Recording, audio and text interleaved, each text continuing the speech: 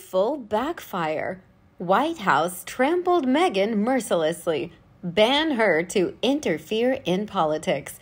Hello, friends. Welcome to Breaking Royal News about the notorious hypocritical couple, Harry and Meghan Markle, on our Kate Middleton and the Queen News version 2 channel. Do you think it's feasible that Harry and Meghan asked the White House for something, Jill or Joe? You may be aware of the Invictus video and Meghan's political shenanigans when she wrote a letter requesting admission to an event. My personal theory is that Meghan believed the White House operated similarly to the British royal family, in that if she knows the right person or flexes her title, she can be connected directly to Joe or Jill, instead of having to go through all the different assistants first. This is based on what I know about DC functions.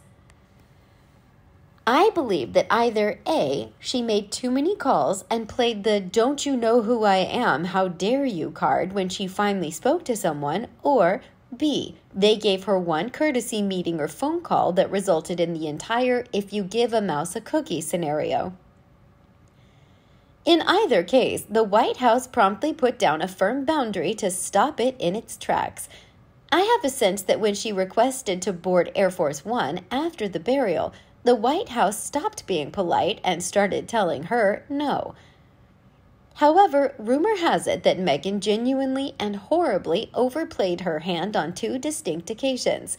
First, when she lobbied for paid parental leave, and second, when she lobbied for Newsom to succeed Feinstein. Meghan's use of the senator's personal lines while they are on paid parental leave is a serious violation of protocol. As the party's leader, Biden would have been aware of it.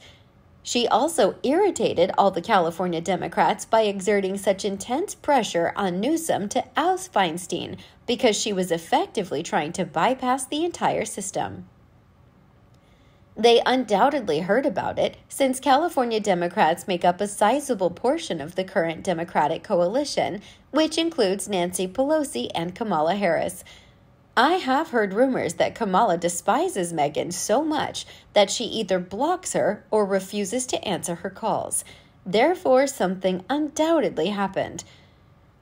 A couple of the female senators even commented on it. They were civil and polite, but the underlying message was, "Who does Meghan think she is?"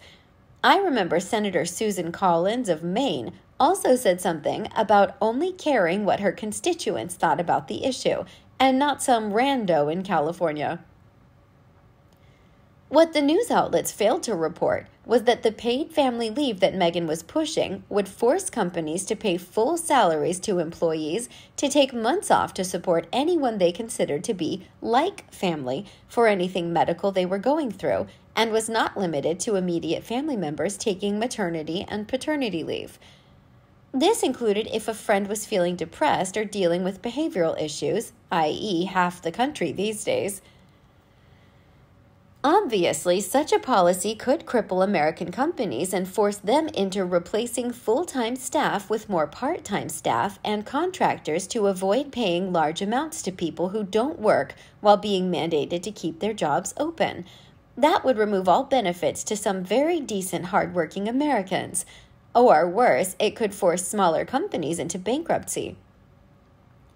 Most government workers already have protected maternity and paternity leave job protection, and if they choose to, they can pay for insurance that covers 2/3 or more of their time off, with 15 to 25% of every state's workforce already working in government jobs. Many private sector companies already offer full pay time for both mom and dad. Meghan was trying to gain fast and easy popularity by playing Santa Claus with other people's money. Unfortunately, we, the ones without the $100 million Netflix deals, would have to end up paying for her Oprah-like mad giveaways as consumers. The employers who could survive such giveaways would always pass on the cost to every person choosing to stay home because their friends or neighbors aren't feeling well. It only takes a few minutes to look up the facts. Shame on the media for not bothering. By the way, this is why the bill didn't pass. Most people favor a form of paid maternity leave, but not something this broad and expansive that's written to encourage financial abuse. Meghan really is a despicable person who probably only contacted these people because she wanted to state that she is the Duchess of Sussex. She probably played a game with herself to see how often she could mention her title in the conversation.